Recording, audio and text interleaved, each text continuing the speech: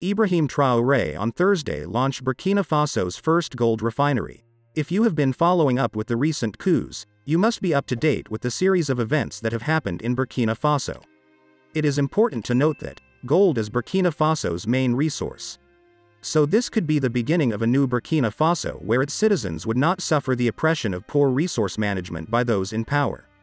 Burkina Faso's mining sector accounts for 16% of GDP and 80% of exports, according to the latest EITI data.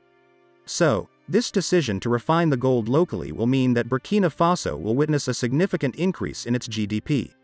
In 11 months, the first 22-carat gold bars will be set to leave the refinery. The gold refinery is expected to have a production capacity of 400 kilograms of gold per day and 150 tons of 99.9% of pure gold per year. This statement was made by Ismael Siby, the CEO of the refinery's co-managing company, Marena Gold. The gold refinery is expected to create up to 100 direct jobs and over 5,000 indirect jobs. This is a big step in the right direction since in the past, Burkina Faso's gold was exported abroad for refining. In a statement made by Ibrahim Traore, he said, "There is no longer any question of us taking our gold abroad for refining. We will refine it on site because we know the real content of the raw gold that comes out. That is very important." Ibrahim Traore added, "A lot of gold leaves Burkina Faso fraudulently, and this moreover helps to fuel terrorism." If you have always been in support of Ibrahim Traore and believe that he will make a difference, tell us in the comment section below. On the 5th of April, the Council of Ministers took the decision to build the national gold refinery.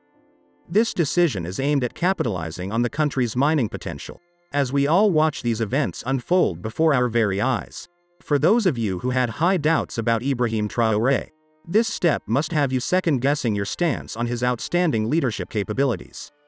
Burkina Faso ranks 13th on the list of gold production by countries in the world according to Wikipedia's list, and China holds the first position. It is unethical that a country such as Burkina Faso is so blessed with such resources, yet the people of Burkina Faso are subject to abject poverty and poor living conditions. That would be all for today's video. Be sure to like, subscribe, and turn on the notification bell to be notified of new uploads.